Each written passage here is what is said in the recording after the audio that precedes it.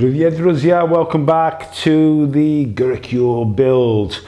Okay, so we're going to move on from fuselage to wings. My plan here is to build up as much as possible. So I'm just going to fly into construction steps now and basically build up nearly every single component, and then we're going to go into some tidy up, do these seams and bits and pieces like that. So let's fly into this. Okay, like I said, I've just been gluing as much as possible together, including the wing. This is pretty strong joint. It's all lap jointed together. Tidy up to do a little bit here. Seams to work on, do all that later on. These external fuel tanks, glue together, rear stabilizers. Been working on the engine. Be careful with the engine. Pay attention to the instructions, especially in the orientation of these parts here. Also, I'll just show you something else. Yeah, I'm building up. Everybody knows that you can paint on sprues. You can also build on sprues as well, like I've been doing here. Some of these components are getting glued together on the sprue, just so I don't lose them, really, in principle. Need to work on them. Those are the exhaust outlets for the Allison engines. I want to make sure that those are nice and tight, no seams there, because that will be visible. Also, looking at the instructions as well. Typical sort of, mentality is to create like, spinning props. We ain't doing that, of course not, right? Instead, basically, I'm looking at the instructions, and I think what we'll do is we'll get the spinners assembled and the back plate of those spinners. All the prop blades can be painted individually. It's going to just make things so quick and easy. That's my idea anyways, and then we'll just glue them solidly onto the mounts. So I need to work at this. Also, of course, there's lots of paint call-outs here, internally painting this and this. Geez, there's just, for me, no point in doing that. There's just too much depth in there really to see inside them. So, okay, they've got the detail, but is it visible? Not really. So I'll work on the painting, as best as I can later on. More important to me is to get the seam on these nacelles properly cleaned up. So that's probably the next thing we'll work on. Then we can get all that sort of assembly done. In particular, the joint of the nacelles onto the wing. We want all that nice and clean. Drop tanks can stay off. A few more details to add on. I think, yeah, I'll plow on with some more assembly. Just try and glue as much together as possible, and then we'll come back and see where we are. Okay, let's just bring you up to date on what's been going on here. As you can see, sort of been, we're still in our dry stage fit out, basically. But I just need to show you how wonderful that wing joint is here. Okay, we knew that the upper surface was pretty good. Check underneath as well. We're going to have no problem at all sort of joining this on at the end. Of course, the wing's been assembled now. Still got a bit of tidy up to do here and there, but basically the joint's really good. I haven't got any seam issues on the leading edge of the wing. Been working the fuselage. This, of course, is the usual sort of go-to for me, is the crack cream, where I can use it. However, I've got this portion at the front. It's going to take a little bit more work. I've got a bit of a step here, and that is an important area. Probably super glue, and I'm going to try some super glue and baking soda. This seam needs to be worked under, but of course it's the ventral portion, so not really a big deal. Underneath the aircraft, not really too worried about. Also, I have got some photo etch detail that will go underneath there. For if we see it or not, well, that's a different matter. Okay, engine nacelles have all been constructed, labeled them up, but basically they're very self-explanatory where they go onto. Need to tidy these up, the seams, etc. And I'll just show you all the other, right, okay. Also, yes, nose weight is being added in. You do need it for this model. It tells you so many grams. I just ignore that. I basically just jam it full of lead shot, and we can push that on there real soon and get that seam worked out as well. Also, of course, we need to put on the main glazing as well. Now, I just want to work this seam first, get all that issue sorted out before I do so. Let me show you some other stuff that I've been on with. Yeah, in this little box of goodies here, Basically, it's all the components that I need that are going to be sort of separately constructed. Well, actually, I haven't worked out the landing gear yet, but as I said, the prop blades, painting those all up on the sprue, make things quick and easy. Landing gear, those are being constructed. Well, the nose gear, landing gear, being constructed. Also, I've worked on the fit of the resin wheels, but I'll show you that a little bit later on. No big deal there. These are all just small little components, very small, very fine detail bits that need to be added on. Need to work the seams of the engine exhausts. These will get painted up separately and attached later. What else have I done? The spinners. Spinners have been constructed. These need tidy up. Need to work on that seam there. And these can be painted separately. And then all the other little components. This is something that I'm debating now at the moment. For the, apparently this is the RAF, I don't know what you call it, rear of the fuselage bit.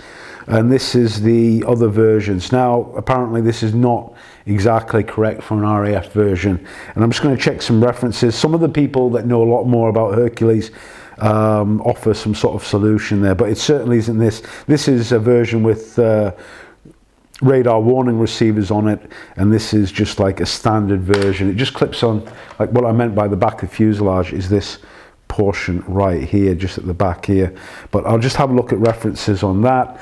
I'm going to work on these seams now. Shall I show you that? Yeah, I think I'll show you a little bit of work on there. Basically, this one's more or less worked out. Just need to do a bit of test on that. But this one here, that needs work on, and in particular this one here. Also, what else have I got? That step actually is alleviated. That's not too bad as I thought. Need to think about how I work the photo etch into this. Bearing in mind I've got the 3D volumetric decals to apply, and I'm thinking 3D decals first, then photo etch. That is the thought process at the moment. Anyway, I was going to plow on with this tidy up, and I think we're going to be very close to getting to main paint job. Or actually, no, we'll be getting close to applying the volumetric decals first.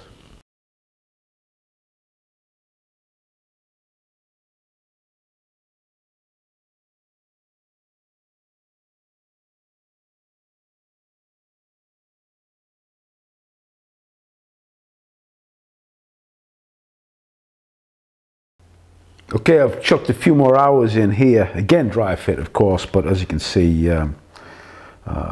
most of these seams have been worked on now.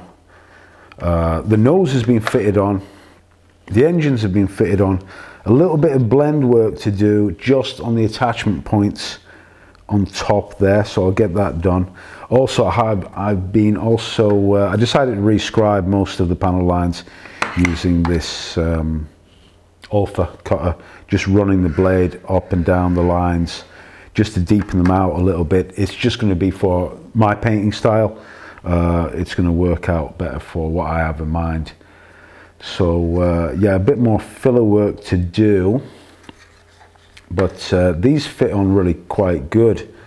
These seams have been worked on top of the nacelles.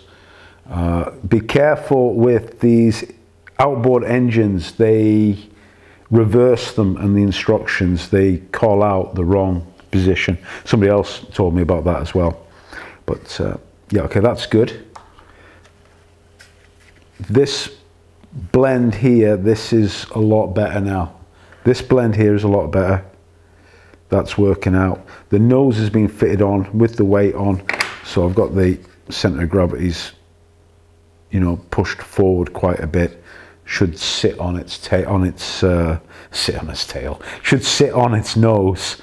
But we've got the cargo ramp anyway to balance stuff out. This needs a little bit of blend work here, just this join there to there. So I'll let this glue go off, you know, after a couple of hours, and then I'll work on that seam, tidy that up around there. Then get the canopy glazing at last fitted on. I'm happy with these seams. They seem to be okay at the moment. They basically pass my fingernail test, so that should be good enough. The rear tail planes, these are dry fit. These can be fitted on later on as well if I wish. And then also I'm thinking about the the gear as well. Can I put on the, I need to start thinking about blanking this off. But anyways, let's do the final bits of tidy up, and then I want to get on these volumetric decals. Okay, so if you didn't see the interior build on the intro of that, I know I mentioned the use of these volumetric decals. They were part of the pre-purchase. So yeah, I've been having a go with these, experimenting with them. Experiment is the right word as well. Okay, so what are they? They're meant to represent yeah, volumetric detail, yeah, three-dimensional detail via use of a decal. Now, the thing is, this is 1/72 scale, and I've heard about these volumetric sets from a company called, I think it's HG or HGW, that does rivets that you apply as a decal and then you remove the film. These are not them.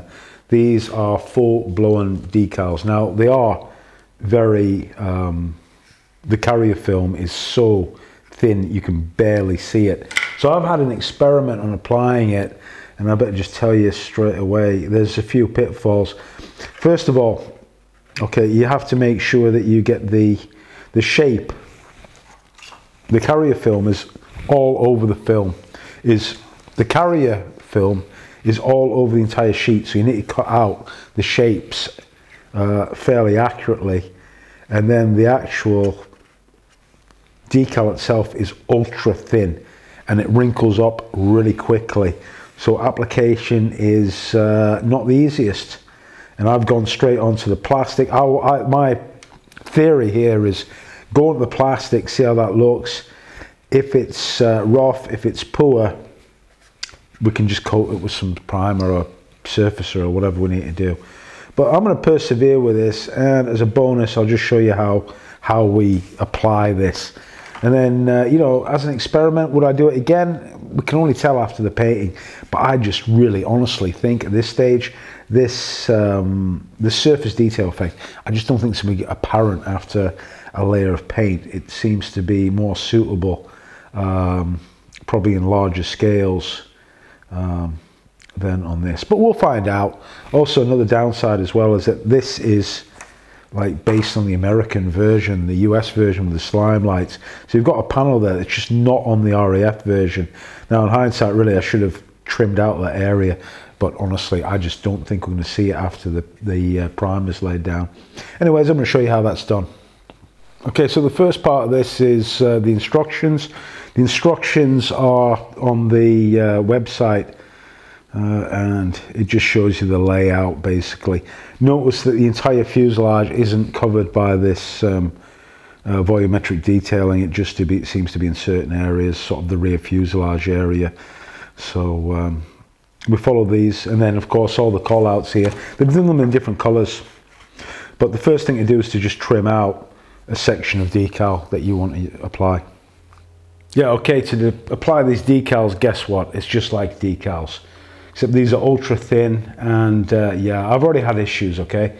Might as well just be up and honest about this, right? Okay, this is my own doing here. I tried to sand a little bit there, caught the edge of the film, took out some of that. I had one of them fold in on me on the top surface, so I just wrote that one off. And then of course, as usual, by the time you're getting round to sort of, you know, getting used to this stuff, you've already damaged some of the decals. Anyways, first thing to do is trim these down as close as possible to the size of the shape that they go onto. So just really trim it close. Then make it wet as usual. I'll be right back. Okay, previously I was applying the Mark Setter softer before I put on the decal. Big mistake, okay?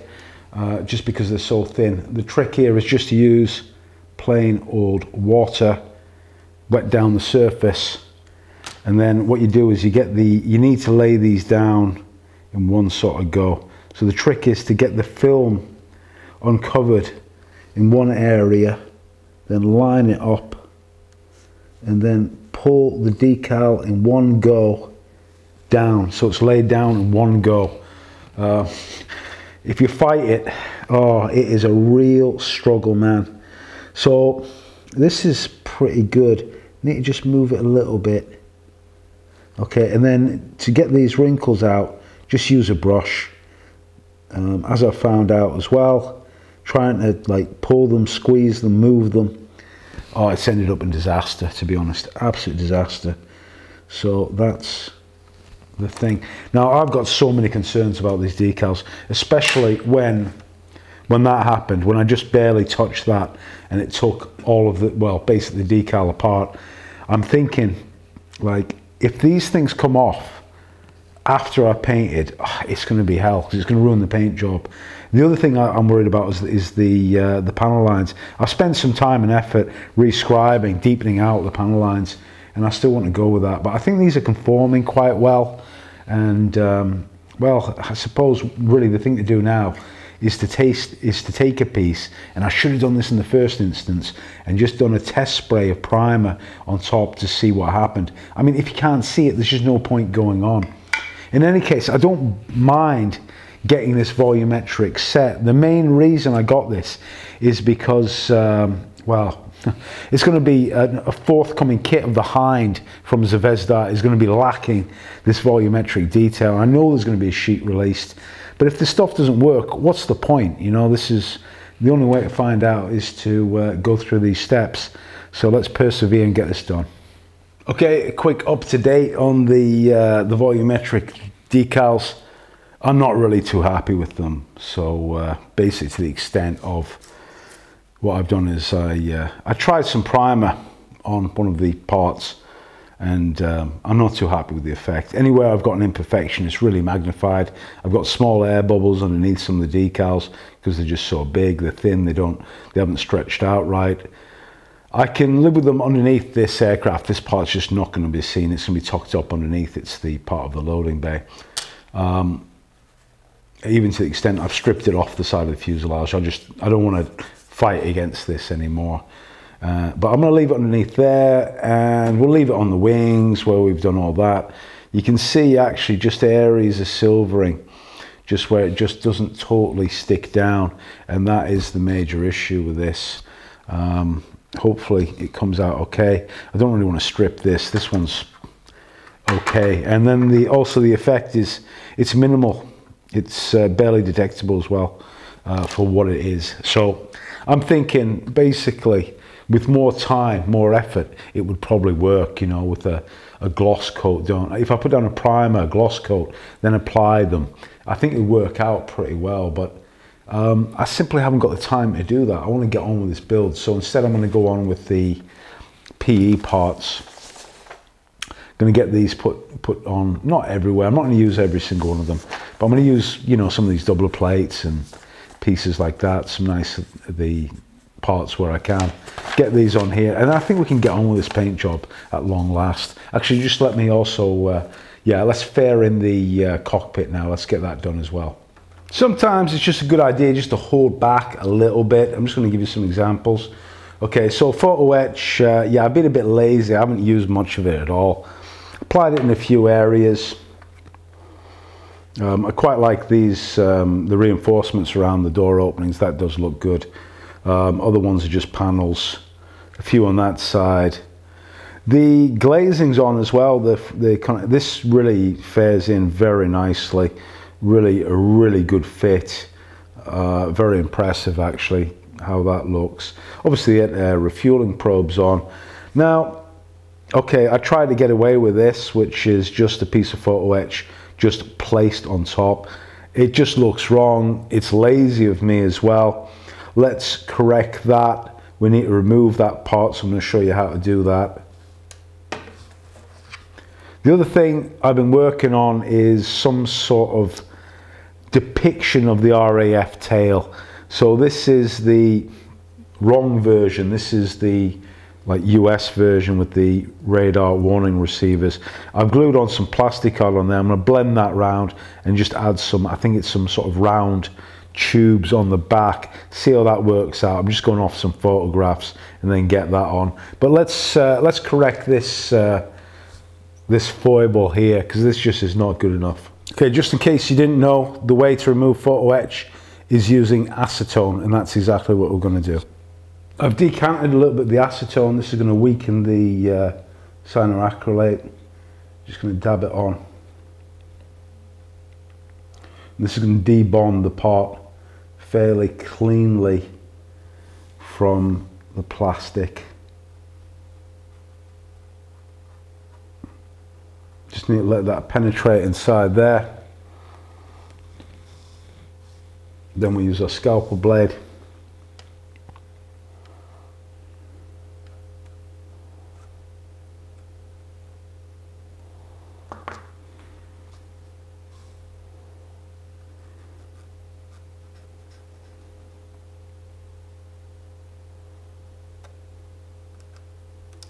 There it goes, it starts to debond quite quickly. That's come off. Minimum distortion to the part as well. Let's clean up this area, let's sand all this down. Let's apply a little bit more of this acetone just to get rid of the larger pieces of the super glue. Clean up the remainder using a file.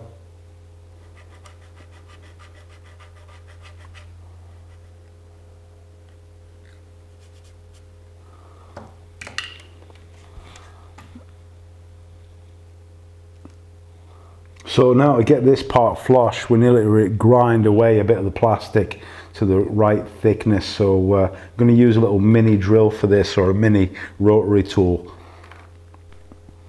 Yeah, so we're going to use this battery powered rotary tool fitted with this diamond milling bit to sort of level out this plastic to get this down to the right level. Let's get on with that now.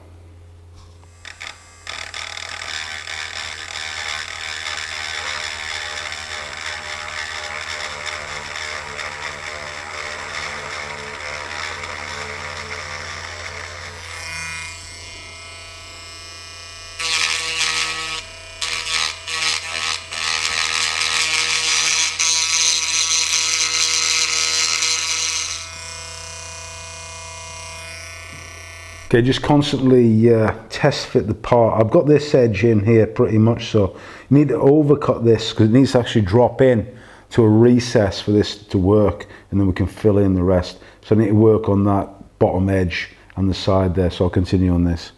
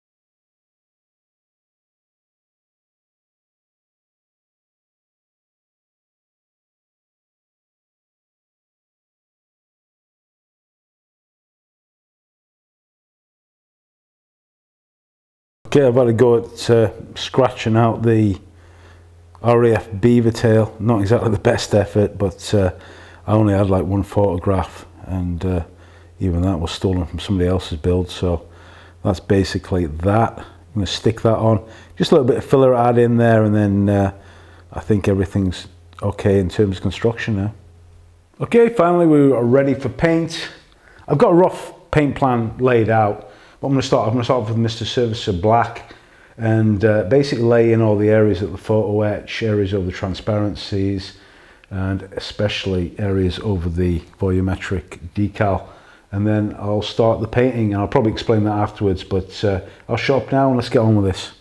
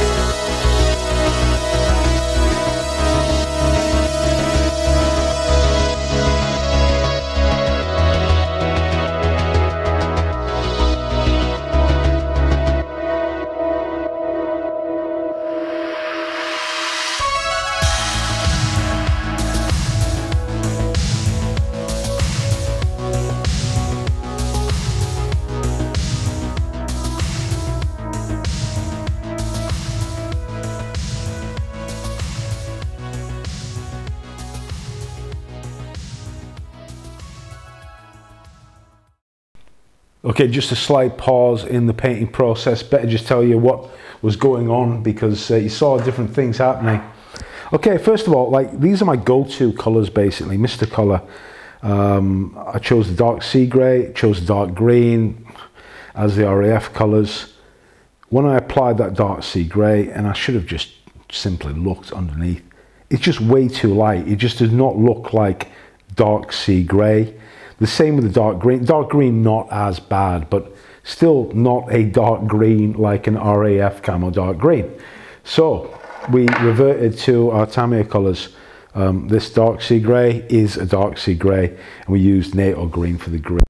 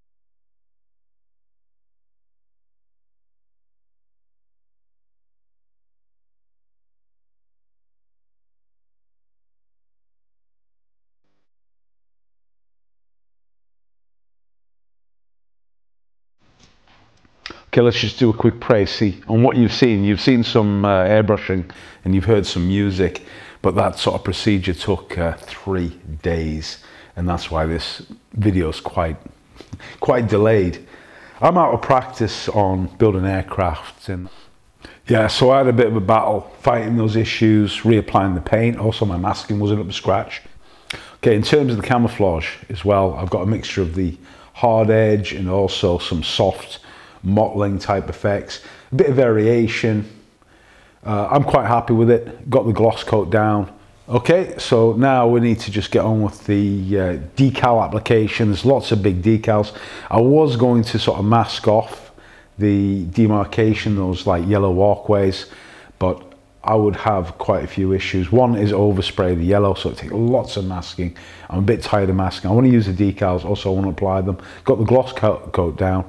The gloss coat will help us slide the decal on the surface to get placement. So let's get these decals on and round this off.